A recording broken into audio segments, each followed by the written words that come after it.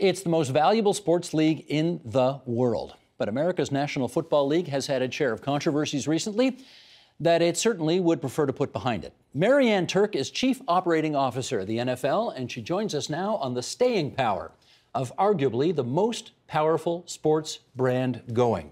Thanks for making some time for us. Thank you. Glad to be here. I'm sorry about how predictable this first question is going to be, but we're TVO, and you're from Kingston, Ontario. I am. And I want to know how the heck somebody comes from Kingston, Ontario, and becomes COO of the biggest, richest sports league in the world. It's a torturous path. I don't think it was, actually. No, you know, it's, I don't know, everything kind of comes together, right, in a career. And a lot of young people ask me the same question: how did you get to where you are? And really, every step of the way, I just did what I thought would be fun, and I tried to do my best at it. So I started with engineering at Queen's. You're a Queen's University engineering grad. That's exactly right, yeah. And so you worked for the Ministry of Transportation in Ontario for a while doing bridges and roads. And that's right, when the 416 was four-laned from the 401 up to Ottawa. We were part of that project. And how exactly does designing roads and bridges and highways prepare you to be the Chief Operating Officer of Sports League? Well, fighting fires, right, in the field, maybe I could say that, but also I went back and did my Master's in Business Administration, so I really switched gears there, and I worked at a global consultancy house after I finished my MBA, and then one thing led to another through my network, and I ended up working at Bell Canada. And while I was working there for George Cope, he gave me the great opportunity to sit on the board of Maple Leaf Sports and Entertainment, at which time, if you recall, we hired Tim Lewicki from Los Angeles. Yep. At the same time, a year after that, his brother was named COO of the National Football League, Todd. You replaced him. Well, yes, because he went to Seattle to start the hopeful NHL expansion franchise out in Seattle. So, and he was president of the Seattle Seahawks for a long time. So he's a great community guy out there, and he's looking forward to going back to Seattle to do that. So that's kind of how it happened. That's how it happened. Again, you know, I feel in some respects like I've got to apologize for these questions because they are so predictable, but I think our viewers are interested. You are probably the highest-ranking woman in the world when it comes to pro sports. Is that important to you? No, not really. If it had been, I think I would have been a lot more out there with it. I mean, it's an important job in sports, and I happen to be a woman doing it. And I always say that, you know, the more ordinary that is, the better it is for all the young girls and young women coming behind me, hopefully. So, you know, you just got to do your job every day and stick to it. Okay. You gave a speech at the Canadian Club about the resiliency of the NFL. And I found that word interesting because the NFL, I mean, the NFL is clearly the dominant sports league. I mean, if not in the whole world, certainly in North America. What's your annual revenue, like 14 billion or something like that? Around. Around, okay. So what exactly does the NFL need to be resilient from, given that it seems to be just growing all the time? I think that if you don't train to be resilient, you're going to end up in a place that you didn't expect yourself to be in, so you're going to be worse off. So I think, you know, and it comes from Commissioner Goodell around, you know, enough is never enough. Like, yes, the narrative is good right now, but what's the next narrative? Where are we going from here? And I think if you don't train yourself to be disciplined and to be resilient, you get surprised. And we have been training. My observation is that it's a very resilient organization, and we've come out this year with a better product on the field, with a positive narrative, and with more people viewing, and, you know, defying gravity on ratings and viewership. So I think that it's... Well, let me push back on that a bit, because, of course, you did have a few years where the ratings went down. And yes, they seem to have picked up, but you signed, I think the NFL signed, let me get the number here, a $3.3 billion 5-year deal with Fox. This is just for the Thursday night games, right? Right. This is Thursday night. Not all day Sunday, where most people are watching, or even Monday or Sunday night. This is Thursday night, the least, you know, watched game, I guess, of the week. But and that was better. But that was a 33% increase in money over what the previous rights holders paid. And, like, I need to get my head around this. Why does anybody want to pay a third more for a property that's like the worst property you guys have, where the ratings have been soft? I don't think it's a worst property we've had. I'm going to push back on you a little bit there. I think some of the matchups on Thursday night have been amazing. But let me answer it a little bit in a glib fashion. We are 19, season to date, we're 19 of the top 20 shows on primetime television. You know what number 17 is? Game 5 of the World Series. Which was a fantastic sports game. Really matters in broadcast television. The Thursday Night Football package in the States prior to when we just renewed was shared between CBS and NBC. Fox really wanted it all. It's must-have content in terms of how you sell advertising in the broadcast universe. And it's worth a lot. When you have, it's about relative importance of content in broadcast television. And on a relative basis, we're still the most important. Why do you think, I mean, viewership did dip for a few years. Why do you think that happened? I think it was the first part of, you know, people, you know, what you hear, the cord cutting, video on demand. I mean, I think that really it is and HBO will tell you this too, and I did a lot of work with HBO when I was head of Bell Media. It's a golden age of choice for video content, right? So really what we had to do was buckle down and double up on the product that we're putting on the field. Because if you think about it, if it's a 30-point blowout at halftime, there's a lot of other things I can watch on TV, like that next episode of Game of Thrones or whatever it happens to be, right? So I think that for us, it was about putting a product on the field where, you know, more points are being scored, the competitive differential is smaller, and you're selling hope at the end of every quarter, and, you know, it's a faster game, and all these kinds of things that we work on every year is what's really helped us. And it was a cumulative, like we've been doing that every year. I think we came through that period of the initial people who are going to opt out of cable bundles and things like that. Avid viewers, though, are going to find a way to watch, right? And we've also got we're up 200 or 300% on our digital viewing, but it's still 2 to 3% of total viewership, so not modest huge. Amount, isn't it? Yeah. Exactly, right? So people still want to watch their team on that whatever 60-inch, big whatever screen as possible. Exactly. So we got a movie theater across the road here where people show NFL games on movie screens. Yeah. And people pay, I don't know what, 10, 15 bucks to come watch an NFL game on a Sunday afternoon on a movie theater screen. Yeah, so I think it's consistent eye to the product, and then with the industry, the initial kind of cord cutters out, and now we're seeing that lift. You know, what's fascinating about the NFL is it's so big in America that any time it burps, the ramifications are massive. And you know what I'm getting to next. You know, Colin Kaepernick, who's was a very good quarterback back in the day, but hasn't played in a long time. I guess because for a number of reasons, well, some people think the NFL owners are blackballing him. Other people think, you know, he's just not good enough anymore, and so he hasn't got a job. But he took the knee during a national anthem a while back in order to protest what he saw as civil rights problems in the United States and racial injustice. What's your view on the advisability of his doing that and all of what it has begat? Well, hindsight's 20/20. I really think that the work that has ended up being done in these underserved communities, which a lot of these young men, not just Colin, were sort of bringing to the forefront, is unbelievable. And it's really unbelievable because I was shown a whole world that I actually didn't know existed, and I didn't know what was going on in these communities. I didn't understand the problems until I started sitting down and talking about it. And there were so many conversations with the commissioner and the players formed a players coalition.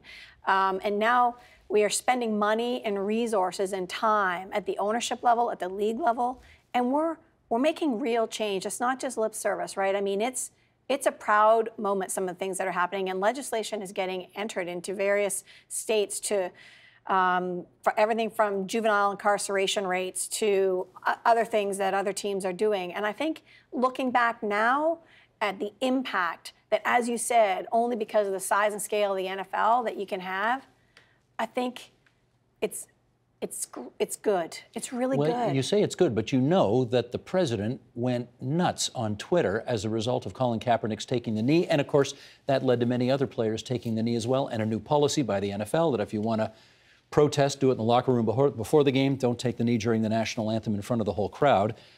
What did you think when President Trump decided to go on Twitter and demonize basically the entire NFL? I thought it's really interesting to be a brand that the president will take the time to, tweet about. He's got a lot of important things on his plate. And for us, it was what it was. We were resilient. And I think the commissioner said a couple of times, we stand by our players. There was a policy that was put in place. We had numerous conversations with the NFLPA. And as you know, the policy has been suspended now in terms of let's just work through it, because the NFLPA, the Players Coalition, and the league are coming together to really make the change that everybody wants to see. And football is back. The narrative is back on football. And things are good. I mean, if you look at the good that's being done in the communities as a result of the moguls we skied through last year, let's say, and where football is today, I don't think we could have hoped for better intro to this season. I really don't. It did come up a little bit during the Texas Senate campaign. Beto O'Rourke, who was the Democratic candidate for the Senate there, almost won, came within a few points of Ted Cruz, was asked if he thought the NFL players taking the knee was disrespectful. And let's just play a little bit of what he had to say about that. Sheldon, if you would.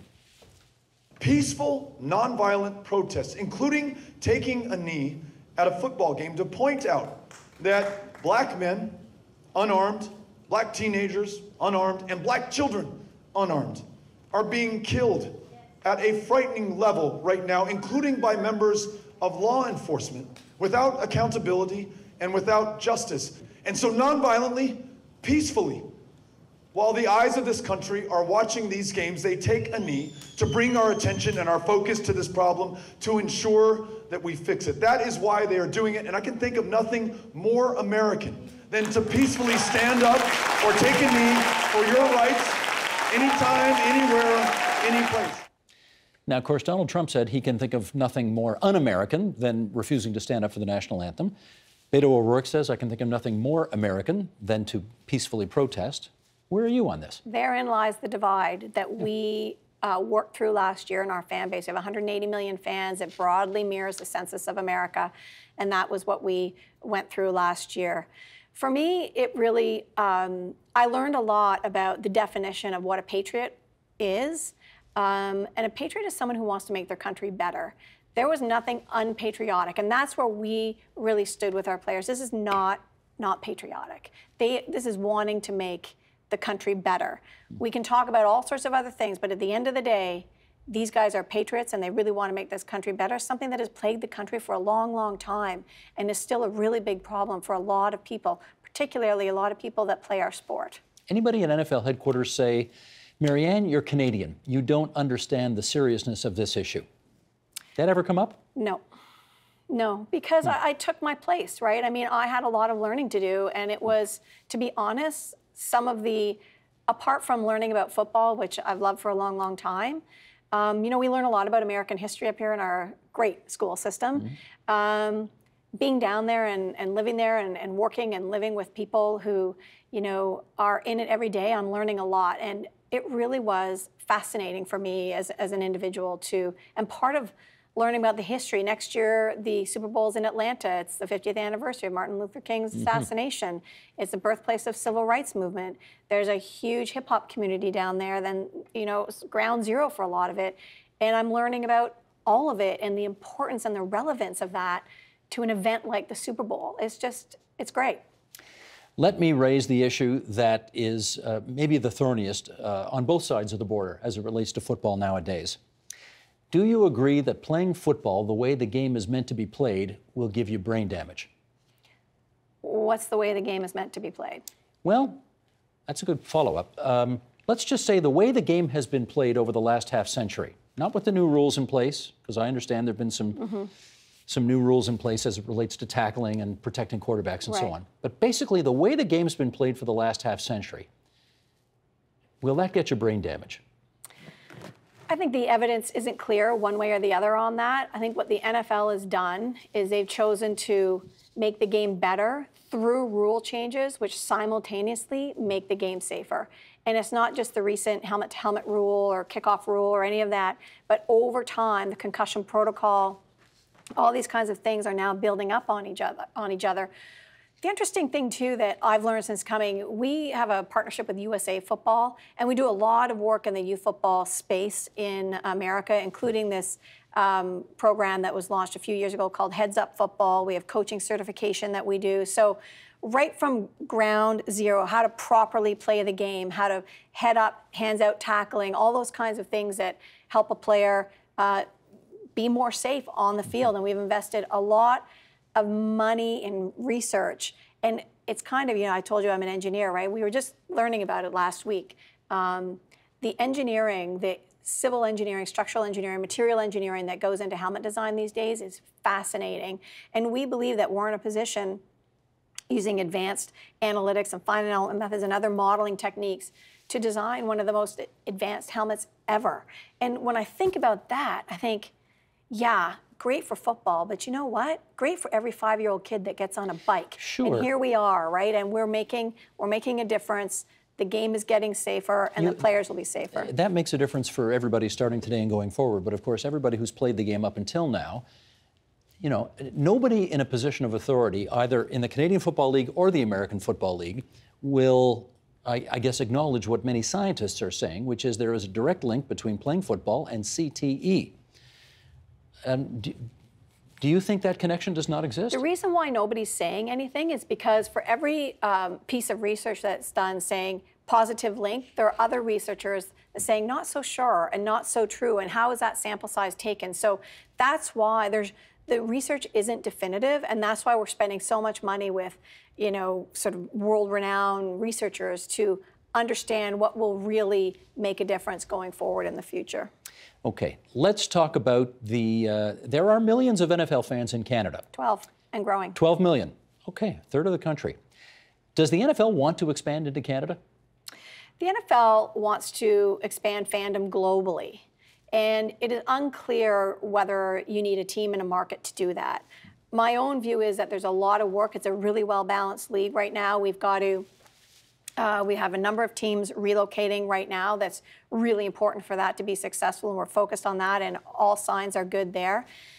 For us in Canada, it's really about driving fandom, and one of the ways we do that is through our broadcast partners. So we consolidated all of our content with the Bell Media family, both CTV and TSN, and they're using in-house production and other integration to really acquire fans from on the edge, right? Outside of avidity, women, other folks that, are new Canadians, things like that, through the social, through Marilyn Dennis being a huge Pittsburgh Steelers fan. She does an amazing job. So right now the focus is on acquiring fans. In the UK, the same thing. They don't have the same level of fandom penetration, I would say, in the population that we do here. But that game at Wembley sells out every year. That's right. It sells out, and there are 4 of them. And it really generates discussion and fandom in the UK. The other thing that is important to the NFL is we believe, and it's been proven by other leagues, that having players from other countries really propagates fandom in those countries. So we're having interesting little kind of combine competitions in Australia and other places where rugby is very popular, where you've got kind of the right physical makeup and athletic capability, but they've just never played American-style football. So we go to those markets, and every once in a while you pick up someone that's kind of interesting, like a Jordan Mailata, who got drafted to the Eagles this year, who the first time he played tackle football, I think, was a year and a half ago or something down in Florida at the boot camp style thing that we put them through. So those are all the exciting things that we're doing to can I lay a little Canadian guilt trip on you here?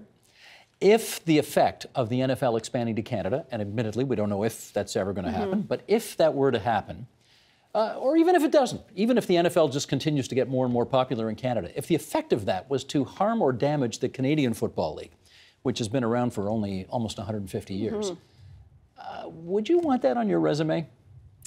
Look, I don't think the Canadian Football League is going anywhere in this country. I think that you see that with the avid fans they have across the country in the West. It's a different game. In some cases, it's a lot more exciting, right? A lot more high-risk offense and things like that. And we work alongside the CFL on a lot of issues, and Randy and I talk about a lot of them, player health and safety being one of them. Randy Ambrosi, the commissioner of the CFL. Officiating being another one. So there's lots of good discussions that happen, and we don't feel that, you know, someone's going to destroy somebody else. We've both survived in this ecosystem together. There are CFL fans. There are a lot of Canadians who go see Buffalo every weekend too, you know. So I think that it's a pretty good relationship. In conclusion, what is your favorite football team in the Canadian Football League? Toronto Argonauts. Really? Yes. And I liked you so much up until now. Come on. You're talking to a Hamiltonian here. Local team. That's okay. Nobody's perfect. Maryann Turcke, we're really glad you could spend some time with us here at TVO Thanks tonight. so much. You're the Chief Operating Officer for the National Football League, and you're from Kingston, Ontario. How about that? Thank you very much. Thanks. The Agenda with Steve Paikin is brought to you by the Chartered Professional Accountants of Ontario, helping businesses stay on the right side of change with strategic thinking, insightful decisions, and business leadership. Are you on the right side of change? Ask an Ontario CPA.